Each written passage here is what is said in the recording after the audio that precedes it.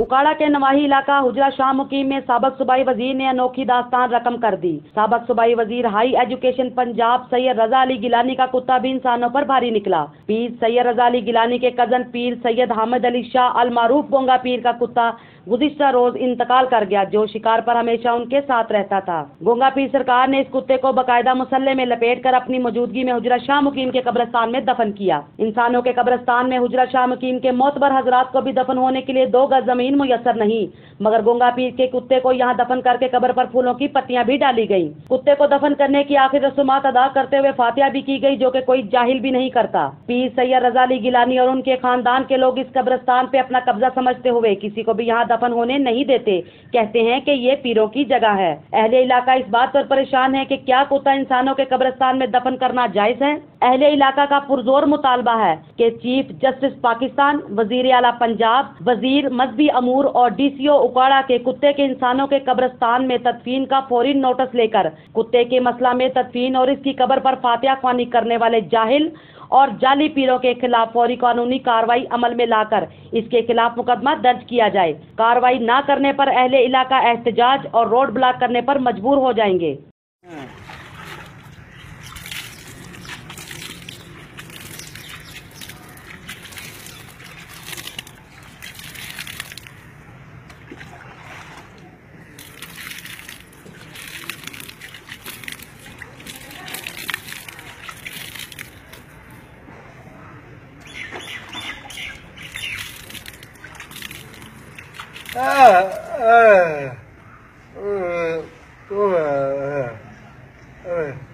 शिकार करने कुत्ता पीर साहब दा सी, शिकार खेलदा सी, मारदा सी, शिकार देखदा सी, लियांदा सी, ये जीवा काटदे सी बस।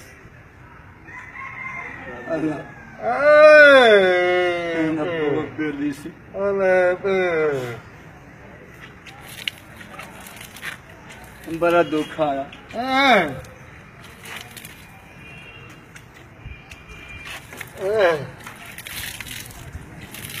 आदर एक बार तू सरने, एक बार बाबे ने सरने, एक बार पीर साहब।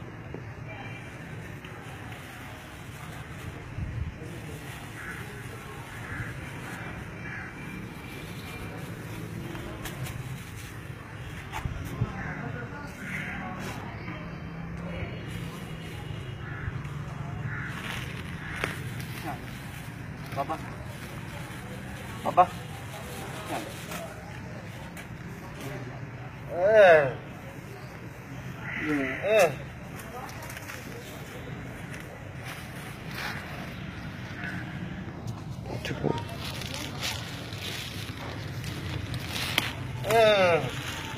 भाई की जगह लीजिएगा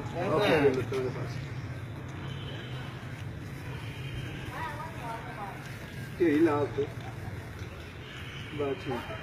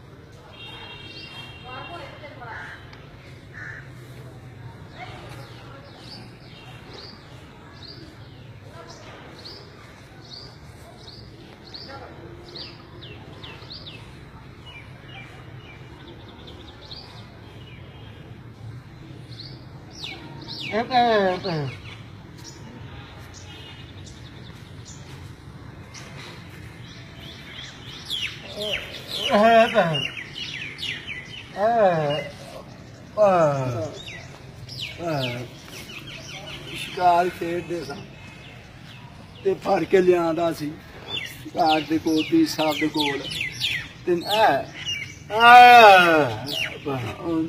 ते शिकार मारदा उगी चल लिया इन्हें भज्या जाना पानी चो इन्हें आना लिया फड़ के पानी विचों लिया के रख देना, फिर अगे जाना, फिर मारना, चल लिया इन्हें लिया रख दे।